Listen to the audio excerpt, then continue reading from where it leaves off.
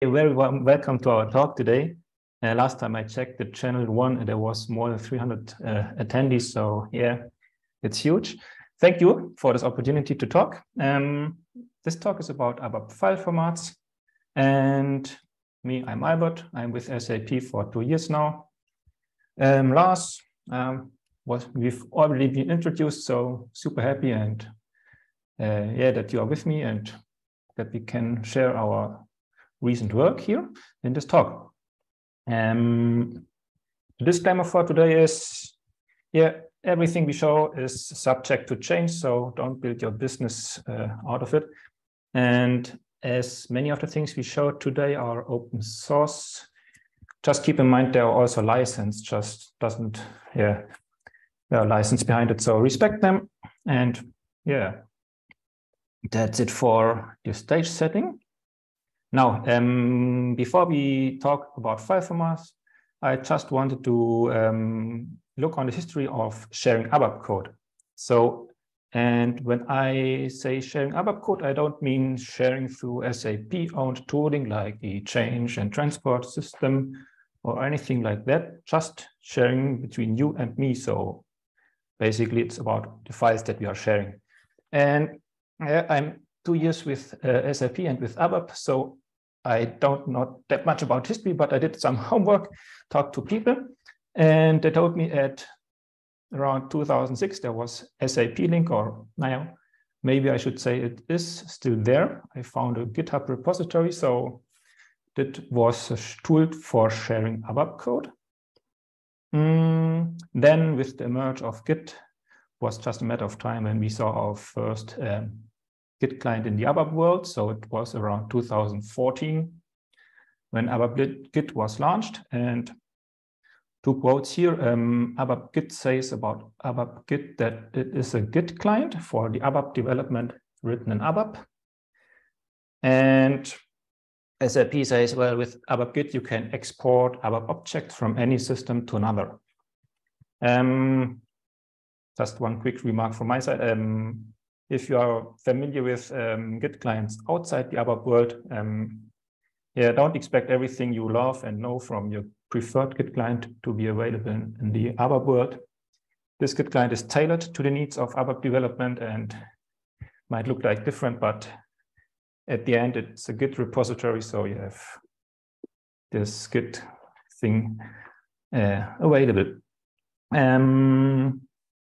Now, what do they actually share? I had a look on these files that have been generated with the SAP link, and then there was ABAP code was put into XML files, and so it was, yeah, it was a possibility to share code, but it was not super good for readability. And we will, and with ABAPGit, we will show some examples later in the presentation, but it's also, yeah, XML based, quite.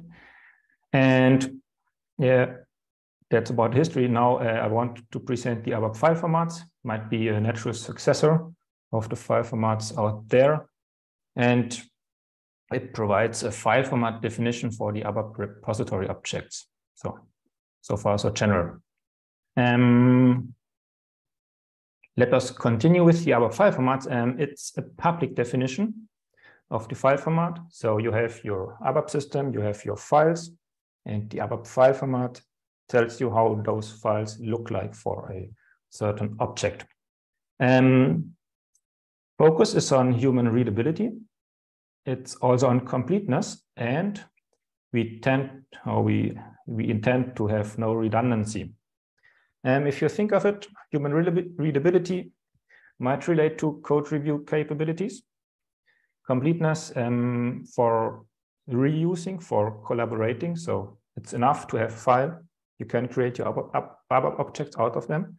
And yeah, the redundancy part, yeah, we don't like to have redundant information. So just an improvement on this side.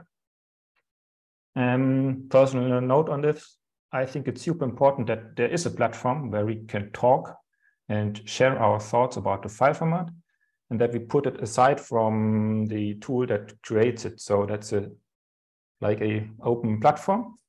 And you see later on the slides, we will have the links to the ABAP file format GitHub repository where you can interact and put your information or ask anything you like. How does it look like? ABAP file format is based around JSON. I'm now 2 years with SAP. I saw a lot of different objects. They have different requirements for file format. So some have translations, others have text elements. When I think in simple transformations, there are XML data, so might be different files included in one file format. But what ABAP file format specifies and guarantees is that there's exactly one file that is named after the object name, object type, .json. So this is, no matter which object type you're dealing with, this is the file you always get.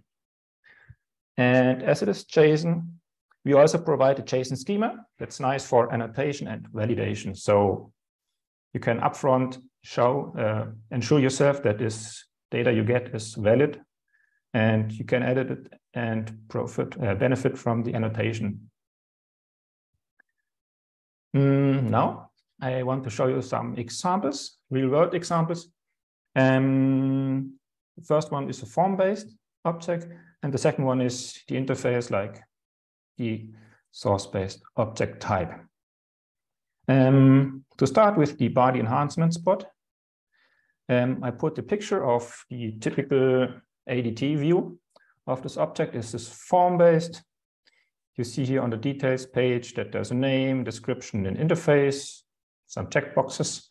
And on the right-hand side, I put the file format. On the root level of this JSON data, you see here one format version. You see the header. Header is what you see on the properties view in ADT. And you have also this body definition. And that's the part where it's getting interested, or it's object specific. You see the name, description, interface, and you find these JSON data attributes also on the UI. So it's quite close to what you get from the UI. It might not be close to what you actually read on the database. So we provided abstraction, or we aim for abstraction of the technical naming here. And some words about file names and formatting. So typically, the object type is quite important for this file format. And about the formatting, it's all about that two people can share their code, and if the ABAP data is the same, then the file should be the same. So we ensure this by defining UTF-8 style and the end of line and end of file marker, like you should be, or you used from Linux development or from POSIX standards. So this line feed and empty line at the end of a file. That's all that we can interchange, or we can change our code and don't get diffs where there is actually no difference in the file. Now, let's come to the ABAP interface. This is a source-based object, so we have two parts of file format. The one is the ABAP source that we won't look in detail because it's what you see in ADT, or it's just the source formatted as stated before. And there's this meta file. I call it now meta file. It's the JSON data we talked before. So let's have a look on this metadata file. I will show the ABAP file format data file. I will show it from the perspective of abapGit and also gCTS, so we get a clue, or we can compare what we are actually specifying with ABAP file formats. And I think we can also see what is meant with this human readability, completeness, and redundancy. So for a simple interface, the ABAP file format specifies this metadata file, this JSON file. And as simple as that, it's the format version of this file format and is the content of the property view, so the description and the language.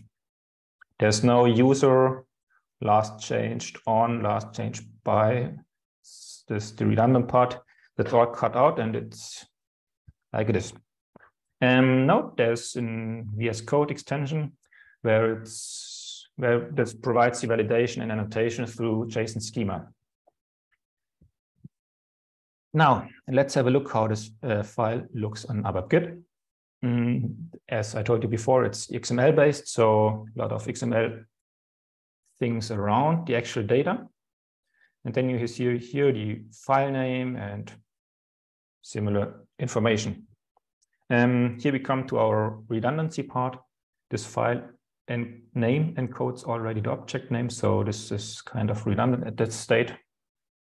That's mainly where ABAP file format and abapGit differs. And then let's have a look on this gCTS file. So from my understanding, this gCTS file is kind of the database entries represented as JSON data. So you might know these CO class text, CO class definition database where you have the entries of the interface. So in the text, there's the description and language. And on the definition part, you see here kind of the same information you get from the abapGit, so version, exposure, category, but also the author. So when sharing code, maybe it's not necessary to share the author. That's one aspect here as well. So this comparison concludes with the examples. And now let's come to more or less the vision of one file format. So before joining SAP, I was with C++ development and I never thought about file formats. Now I'm here. I have some objects that are represented in form-based fashion. So it's not easy to get a history out of what happened to the object before, when it has been changed, what has been changed. This might change with the ABAP file format because, as you see here, you can go to the history view, select different versions of your object and compare them. And by comparing means we don't compare UIs, we compare the object as file format. So it's the JSON-based ABAP file format here. By the way, this object type is the ATC check variant for Steampunk. So quite more or less one of the newer objects here. On the other part of the slide, you see here the equivalent object in abapGit. As it is a new object type, this object handler in abapGit, the serializers there are already adopting the ABAP file format. So no matter which tooling you use, there's one file format. So it doesn't matter if you're developing in ADT and want to compare versioning, or you want to develop in a Git-based fashion with abapGit, it's the same file format, just as it maybe is intuitive. And one note on the Steampunk Eclipse plugin, abapGit, it works as well for these object types.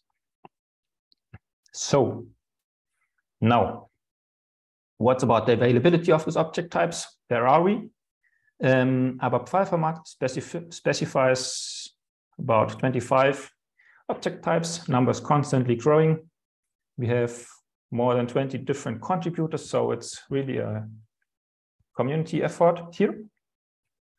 Please note that with SAP bases 7.5.6 and newer, we already provide some serializers. So you can look on the code, it's out there. And on the abapGit side, we implemented over the last year the interface object type that now is ABAP file format compatible. It's behind experimental flag, so it's not as default. You have to switch the flag and enable it. Its development was based heavily on JSON for getting the JSON data into the ABAP system and also out. And on the newer object types, there's these ATC check variants I showed in the slide before, but also RAP business events, bindings, and a lot of new objects that have been shipped with abapGit ABAP Steampunk. And from the abapGit side, Lars will tell in the second part of this presentation a lot, but for this slide, abapGit focus, whenever there's a new object type, focuses on ABAP file format. So with that being said, it's an ABAP conference talk, so there's a breakpoint. Hand over to Lars.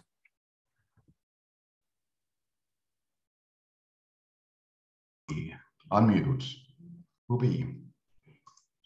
So let's just go back and see if the screen is shared. So yeah, don't go anywhere. This, of course, is a normal breakpoint. So we'll continue directly into some code with F5 on the keyboard, right? So Albert showed the interface and mentioned that there is a JSON schema defining the format of this ABAP file format. But how do we define JSON schema? So I think no humans should ever be required to write JSON schema. So we should actually write the definition of the file format in a different language, right? And what languages are there in the world that are very important and dear to us? Of course, there is ABAP, right? So the ABAP file formats are defined in ABAP, which then becomes the JSON schema. So this here that we see is the definition of the interface object. All objects defined in ABAP file formats are defined as interfaces. So it actually turns out that it is possible to map ABAP type system into JSON. So taking something like the category here that is non-C length 2, it actually maps into JSON as a string, but given an extra annotation in the JSON schema that is of max length 2. Similarly, Albert showed the header that refers to a different data type, whereas the description of the object is. And using various additions to ABAP doc that is invented just for this purpose and doesn't work anywhere else. This, of course, is a free text, but when generating the ABAP file formats, multiple different extra annotations in the ABAP doc is taken into account when generating the JSON schema. So this here is the code that will have to be written to define the ABAP file format. And again, I think this comes quite natural because the people defining the ABAP file formats will know ABAP and perhaps not so much about JSON schema. So just go ahead and write the ABAP code. And this is actually the ABAP code that is shared on GitHub under the MIT license. So today, if you have any good additions, you can open a pull request and see if it's approved. There should be no major typos or anything, but it follows the normal GitHub contribution process where anybody in the world can actually fork this project and suggest changes. And I think there are some sessions today talking about clean code and static analysis. So of course, when or if somebody opens a pull request to the ABAP file formats repository, then it triggers static analysis directly in the pull request so that something like the uppercase and lowercase of keywords is enforced within the ABAP file formats repository to be consistent. So yeah, so this was actually where everything starts. Write the definition of the ABAP objects in ABAP. Next thing that happens is actually we have the type definitions in ABAP, and then by running some ABAP logic, then we actually get the JSON schemas. The ABAP logic to take the type definitions in the interfaces, translate that into JSON schemas, are also available in this GitHub repository. So this is something that you can mostly install on your system and then run to generate the corresponding schemas that then can be used by tooling to validate and do IntelliSense and so on. However, yeah, so running ABAP code nowadays can be a challenge, right? Not everyone has access to an ABAP system. Not everyone has access to the latest developer edition. So we want to keep this as easy as possible for all contributors. So anyone can press the edit file on GitHub to just edit this file without access to a system with SE80 or the new fancy editors like Eclipse, right? So just one click and then you can actually change the ABAP code. And if there's a syntax error, you get the feedback directly in the pull request. But yeah, anyhow, to actually generate the JSON schemas, you have to run some ABAP logic. And of course, we'd like to get into a situation where the developer gets fast feedback, easy generation of the JSON schemas. So on longer term, the to-be setup that we are aiming for is something like this. So we have the ABAP logic, right, to generate the schemas, and we would like that to actually execute directly in the pull request when somebody changes a file, so that it's possible to see the resulting JSON schema exactly at the same time that the ABAP definition has changed. So to do that, we have this quite elaborate setup that works a bit like the exorcisms setup that we introduced last year, CD ABAP Conference 2021. Taking the ABAP logic, automatically downporting the ABAP logic to 702 syntax. So now we have some ABAP code to generate the schemas in 702 syntax. Those files are then pushed to an OCI registry. OCI registries exist in a lot of organizations, but it's also free on GitHub. In this setup, we mainly just use it as a container for a zip file. Then, when somebody changes the type definitions in the pull request, we actually take the downported ABAP code, transpile that to JavaScript, because the JavaScript can be generated quite quickly and also is easy and fast to generate on GitHub Actions. That way, we will have the JSON schemas generated from the ABAP code directly in the pull request within less than a minute. I think it's 30 seconds right now, or something like that.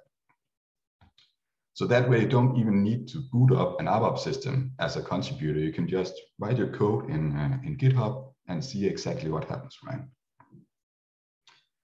Yeah, talking about the JavaScript and so on. So of course we can run the JavaScript code on GitHub Actions, but there are also other platforms that can easily execute JavaScript code. So like the browser, and actually these slides are in the browser. So let's just do a generation of the JSON schema.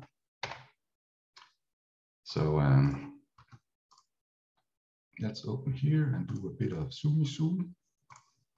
So here on the left side of the browser, I have the definition of the interface object in some code here.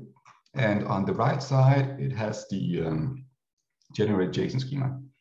And if I change something on the left side of the screen, so it could be this description, interface, we'll see that directly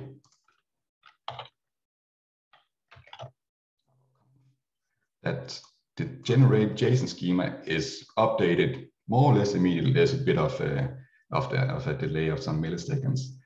So this is actually the ABAP code that takes the ABAP code to generate the JSON schema running in the browser as JavaScript. And as part of this generation, just take a moment to look at the tool to generate it. It does a lot of RTTI, so introspection of the code that is over here. It also reads the ABAP docs, and it reads that from the code that is stored in the database.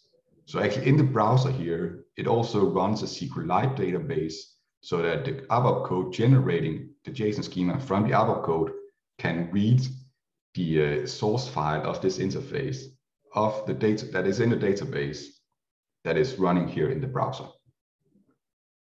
Yeah, I think that was sort of correct. But again, this is also open source. We will share the links after the session so that you can all check it out and read all the code. All here that we see is open source.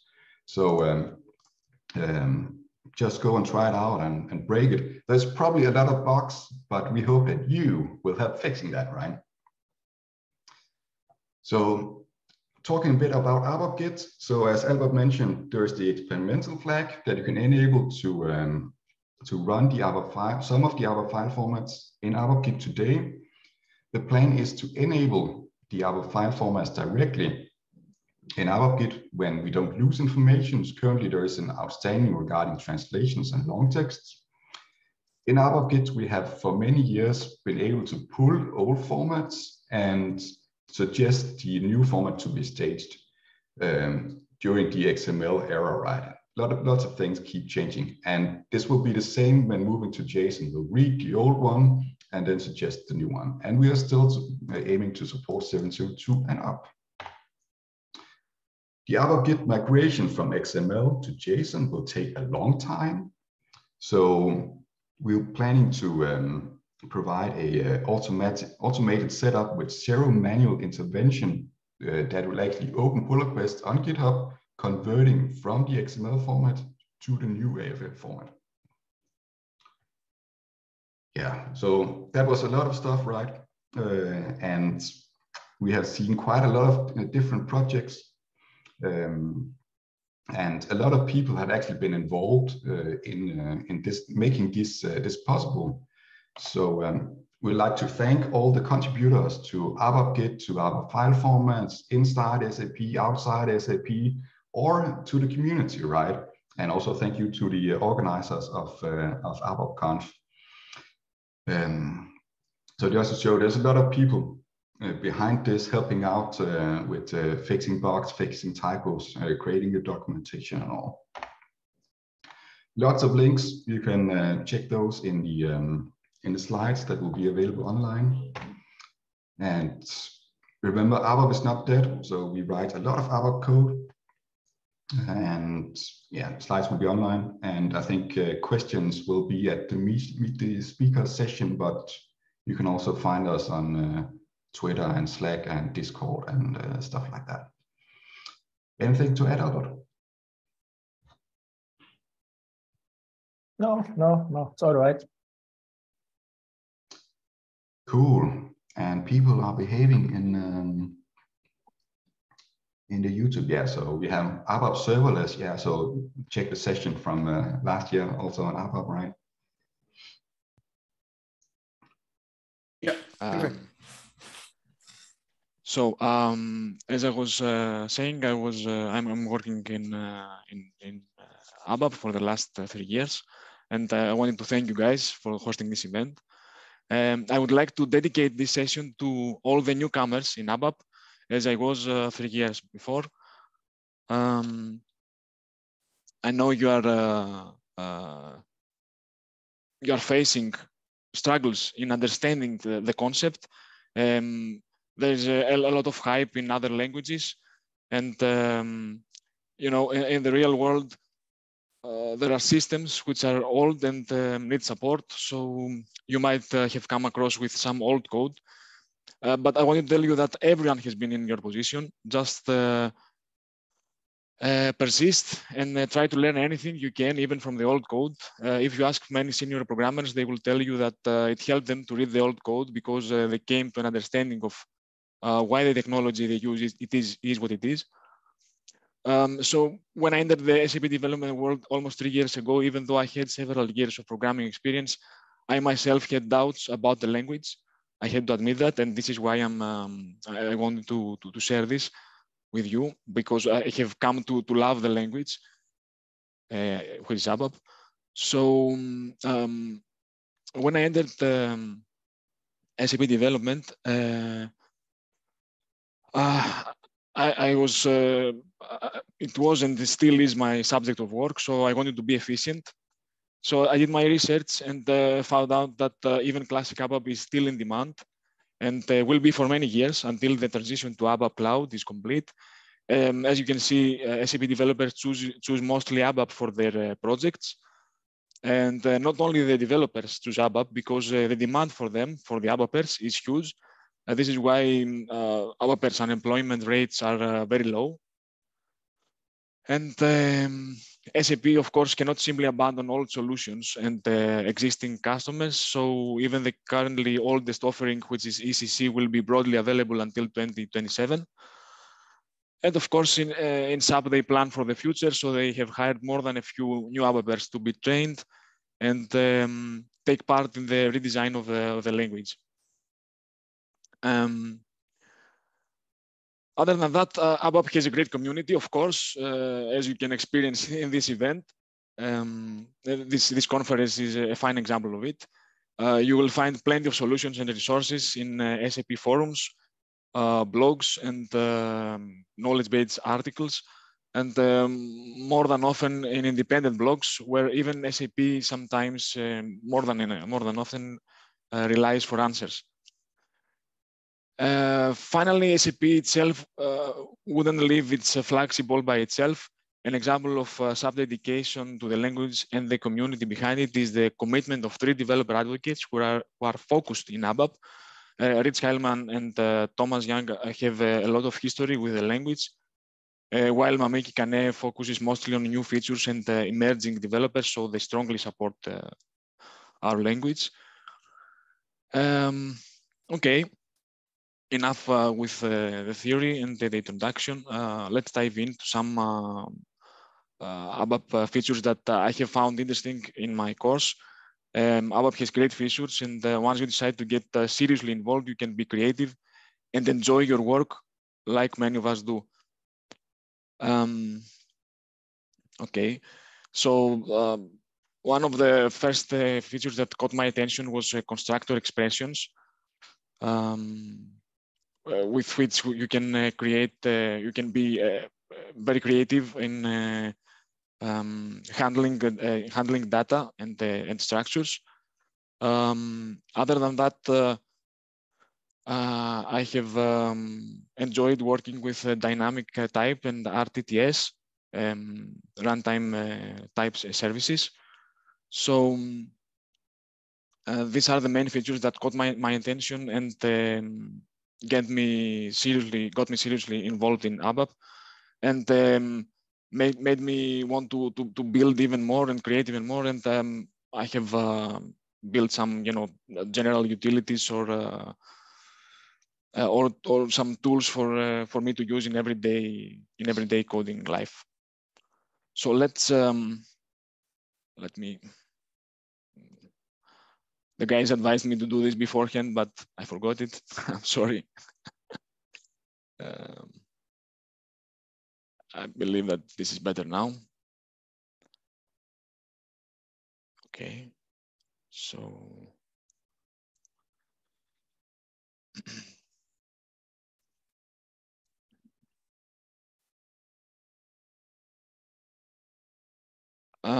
we can see some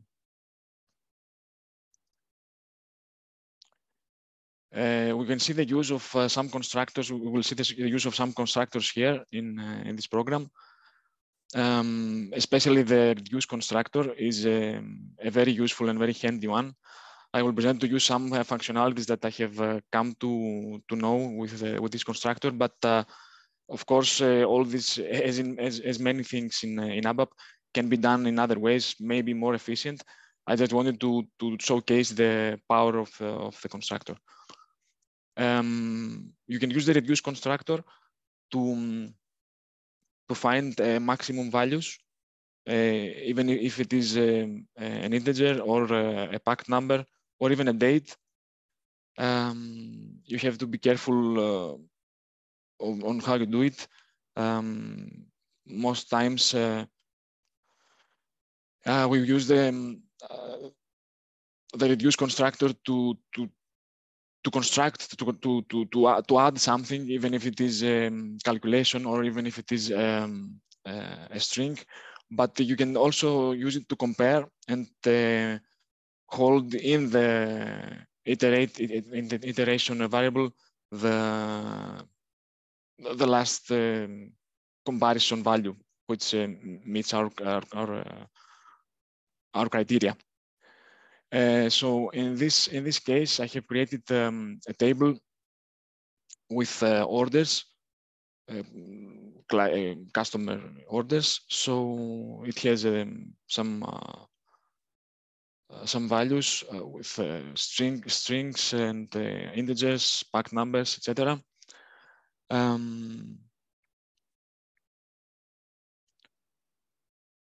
Here we can see how the max values are defined and are calculated.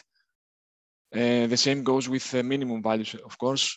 We will see it in a minute in the debugger. You can find minimum quantity, which is integer, minimum price, earliest date, and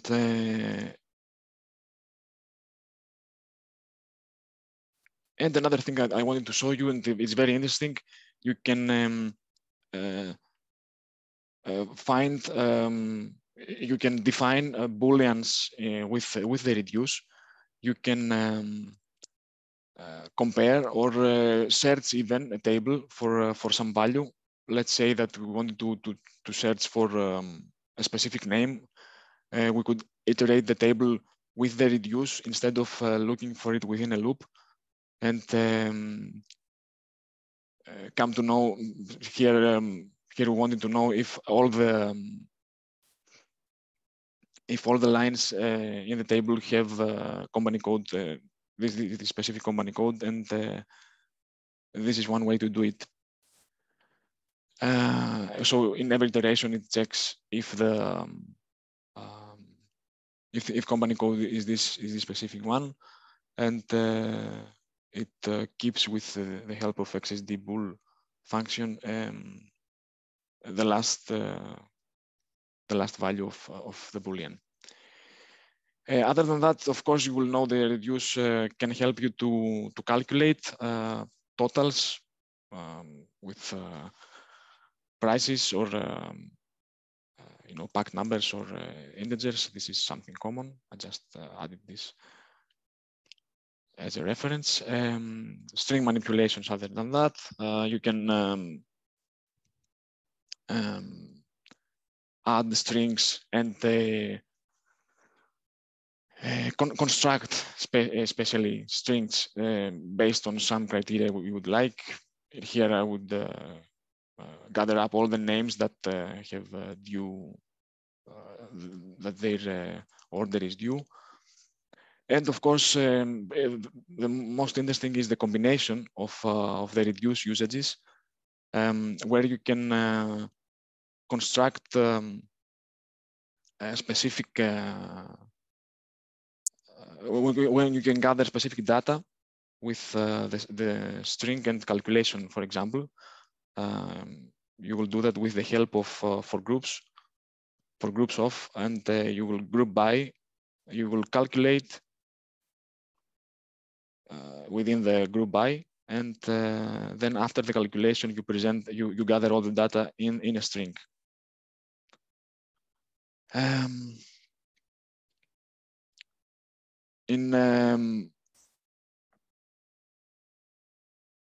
Another combination is Boolean and calculation altogether, and where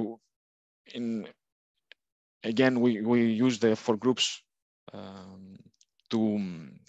and to group by to find the values that we want, and compare them later on with the use of the Boolean, like we did in the simpler example here above. So let's check with the debugger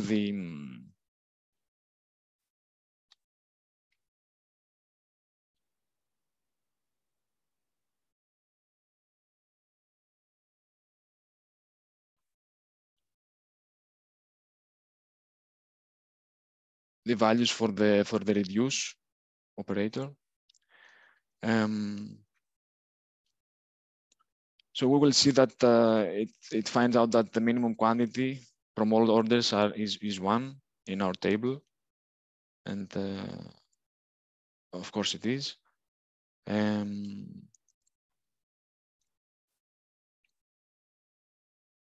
Or the max quantity is the same principle, the latest date in the table.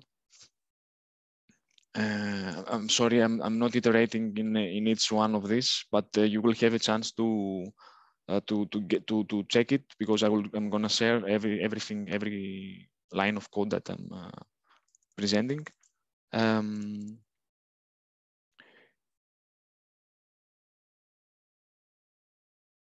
Here it has found that all orders are for company code, for this specific company code, and other than that, it has calculated the total orders or the total items and the total sales. It has constructed our overdue clients in a single string.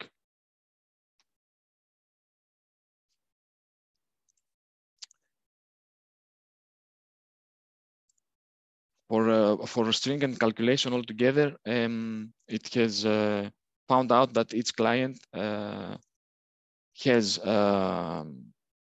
this amount. For example, for this client, this is the amount for all of his orders, and he has constructed a string that showcases all the clients together.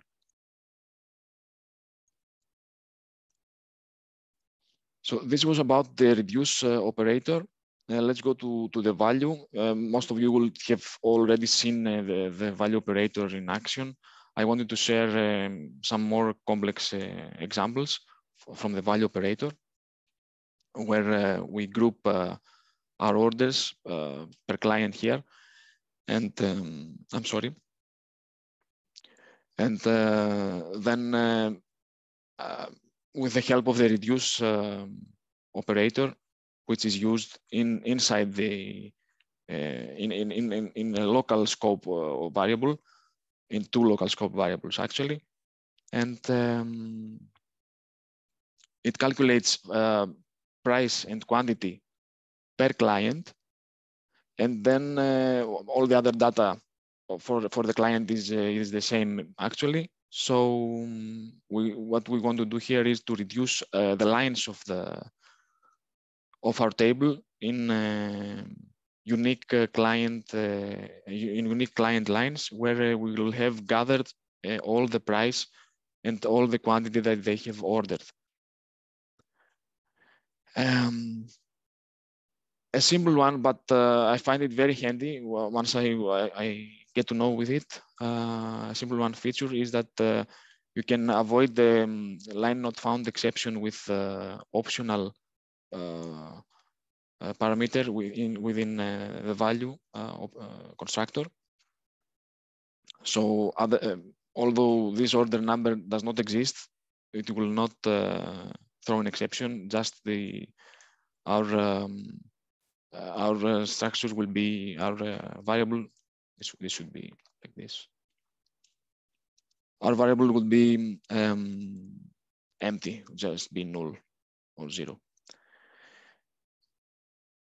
You can iterate within the operator, within the value operator. You can iterate not only with internal tables or you know, or with integers. You can iterate with dates as well, and you can gather all the dates that. For this specific example, I have gathered all the dates between the first and the last order, and you can advance with the iterations by adding just months with this tool. Another concept that I wanted to share with you is the use of ABAP commands and features within constructors with the help of functional methods. This has helped me a lot to reduce my code and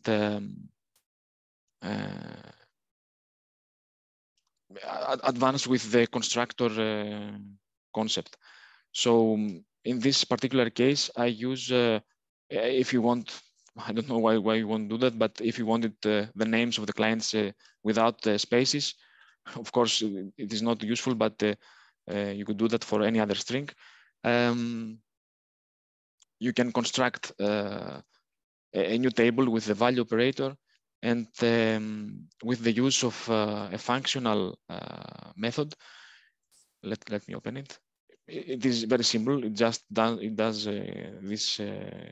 It just condenses the string with a well-known ABAP statement, but it does it in a method scope, so you can use it in the constructor, within the constructor. Otherwise, you had to, in order to use it, you will have to loop and do this within the loop. So basically, this table will be the same with the original one, with the only difference that the names will not have spaces in between. Another use of functional methods is when you want to use dynamic types, for etc. Normally, if we want to iterate within the value operator, value constructor, I'm sorry, if you want to iterate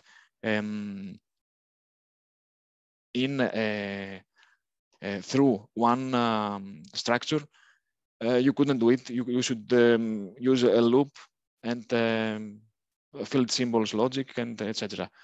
So you would do it with the use of this class and get components method. But if you I have constructed this this simple functional method, which of course it uses the aforementioned class in order to iterate and store in a table all the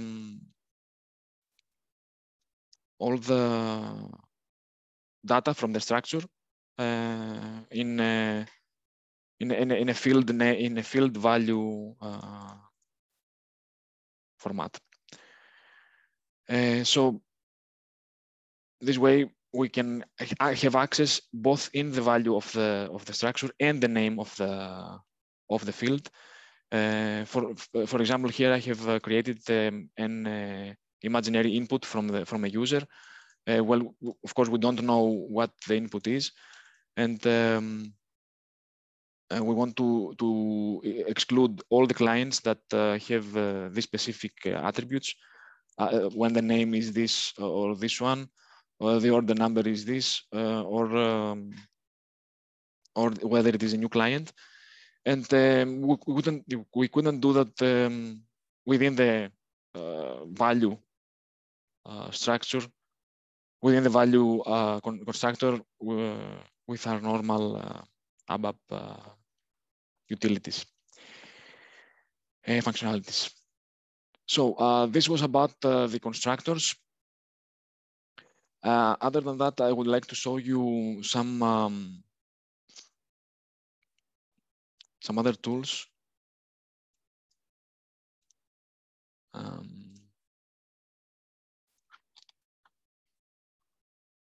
Let me find the.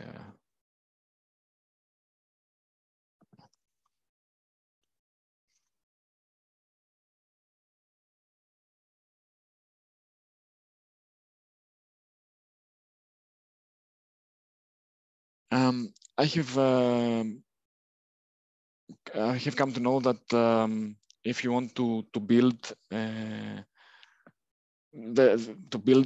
dynamic components and dynamic structures, you will have to do many things, iteratively again and again and again. So I've created my own tools for handling for specific dynamic typing operations, such as to remove specific fields.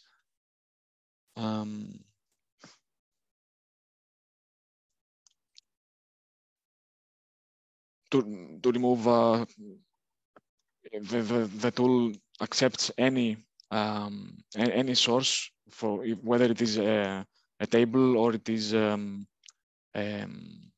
structure or even if it is a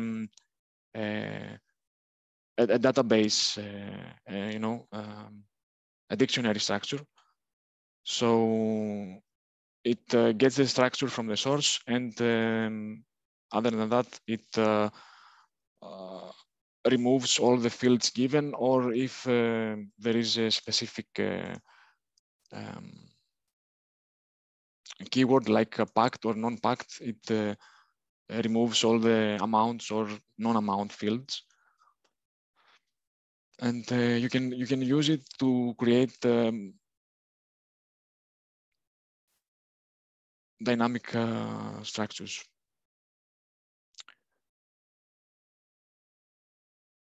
And the same goes with it's mostly the same. It is to add fields if you want to, for a given structure, dynamic of course one. You define some fields you want to add, and the type of them. It defaults to string if you don't define the type. And this one has helped me create some programs within the ABAP scope, and handle the dynamic components of them.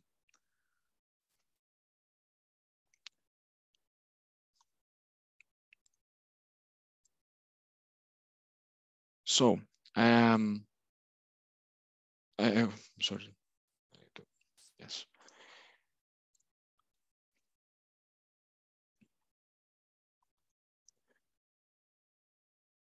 I wanted to show you another tool from which I borrowed as a concept from another language. It's from PHP. I used to use PHP in the past. I used to program in PHP. So PHP has a lot of string manipulating functions, and they have one that they have a set of functions which is called implode and explode, which, if you have guessed it, they take a string as a parameter and they break it into a given into given delimiter. So I have created a similar method in ABAP, which is which takes the string as a parameter and creates a range, and it has helped me in my development process in order to iterate through known strings or known field names. Let's see an example here.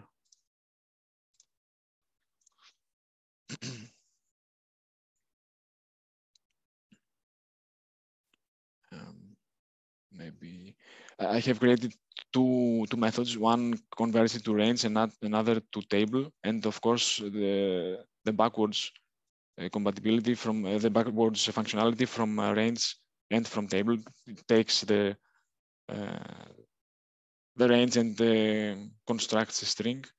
So let me check that.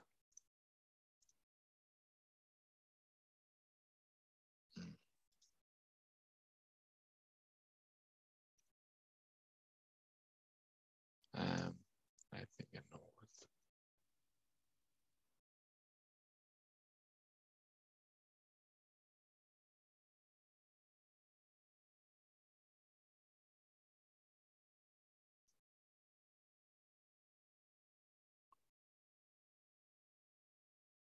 So here in this specific example, I wanted, I have created, some of the code is missing. I have created some base structures, some base types, which I wanted to combine later on in order to create more complex types. And these were fixed. This would be normally declared here. And so I wanted to iterate through the static parts, and this would be the way to do it. So creating looping immediately to the result of the functional method, and then using in the loop each one of these strings.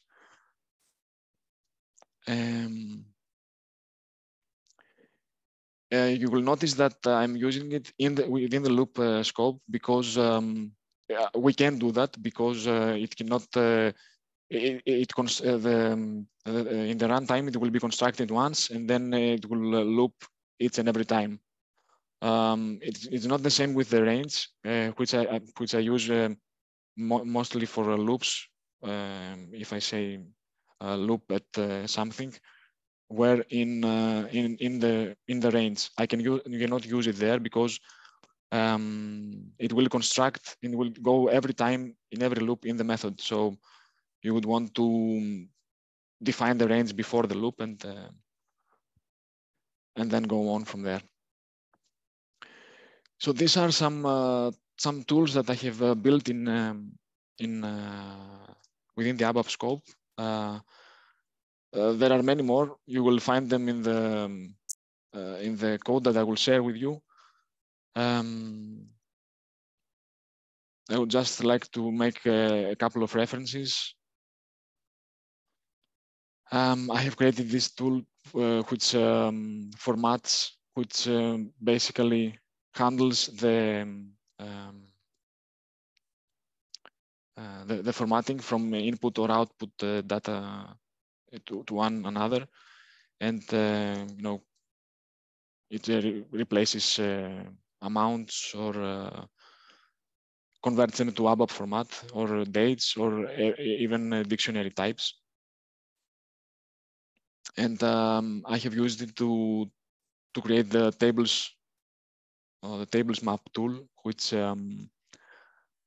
basically what it does, it is to convert a whole table of data into inner or out formats.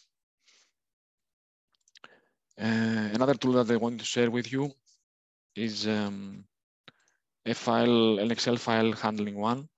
I wanted for a project, I wanted to mark an Excel file with some data, so I know that this Excel was downloaded from this from the specific program, but I didn't want the user to see or to have the ability to change this data. So it can be done for a specific Excel format. You can go inside the XML of within the ABAP scope. You can go inside the XML of the Excel file and tweak your properties there and add some values that you would like to know if the file is uploaded again, and you will know that this file was created by your program, like an ID or something else. So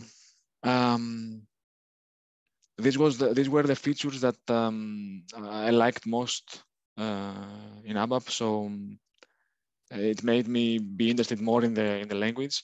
But as you know, ABAP is evolving. It is not just in the ABAP scope anymore. We have the MDP and CDS and code push down. So naturally, as developers, we want to evolve with the language. And my main concern was that I had many repetitive tasks which were around the ALV and the presentation layer.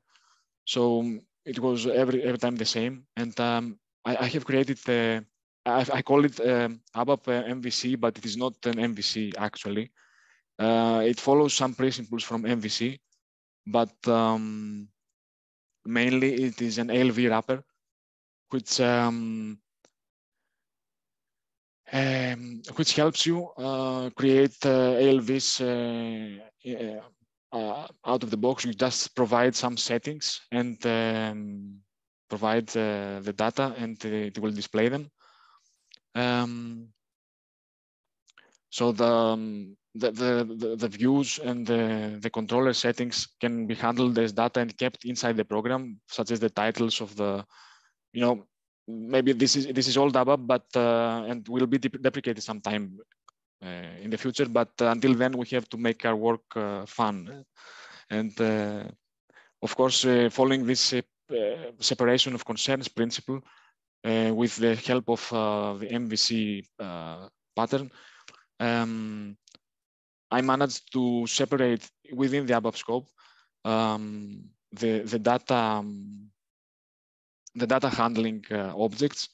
So now, when I develop a program in the ERP, all the views or the controlling functions are completely separate from the data functions, which are served by the model by a model class. Of course, it can be on OpenSQL, but my main focus was to create AMDP classes, which can serve as model providers. So I'm going to share a class, an AMDP class with you.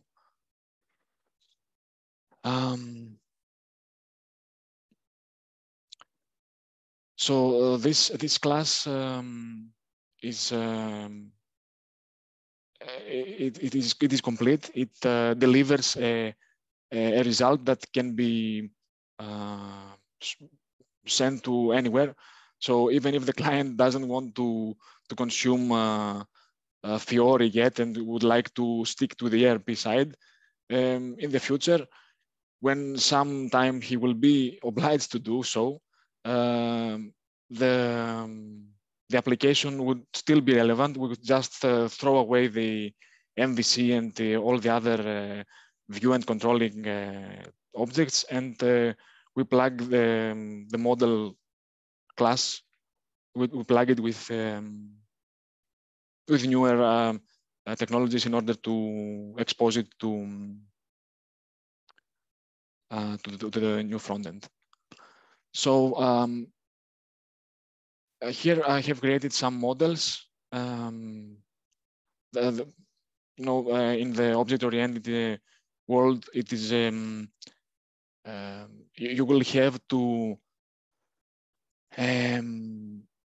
define some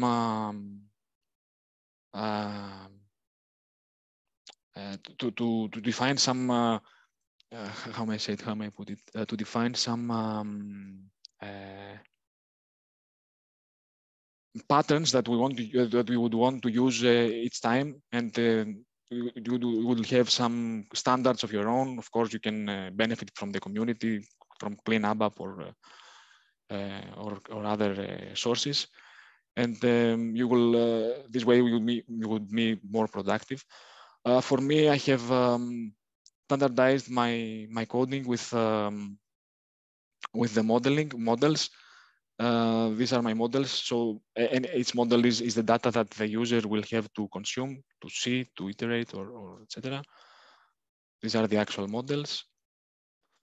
These are just helper structures which help to create the models. And this is a standard structure for me in basically every project that I do. It is the input, and I have another one which was not needed here: input and check models structures. I'm sorry, which help me to have a better control over the input and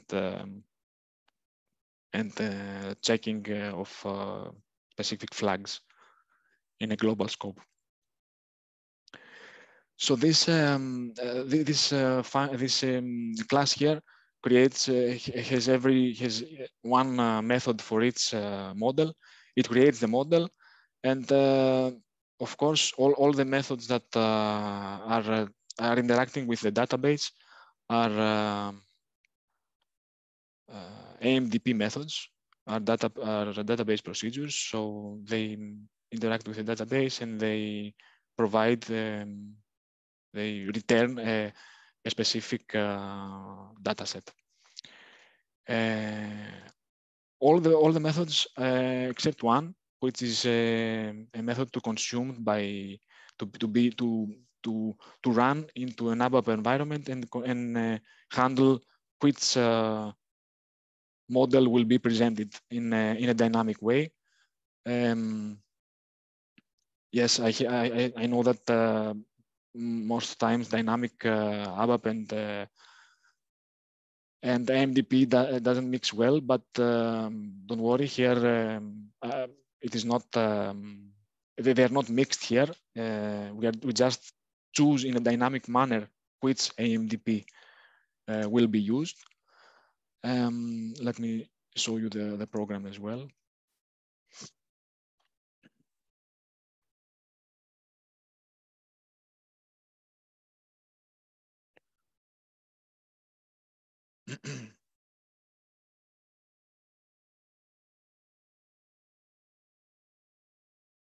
So in the start of selection, we just call the get data method, the method we saw before, this one, and within the get data method, the AMDP model that is to be used is chosen. So to wrap it up,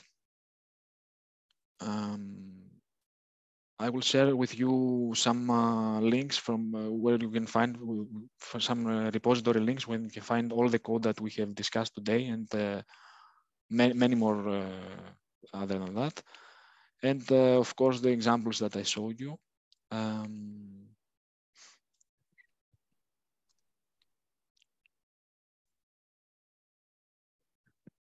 So, of course, ABAP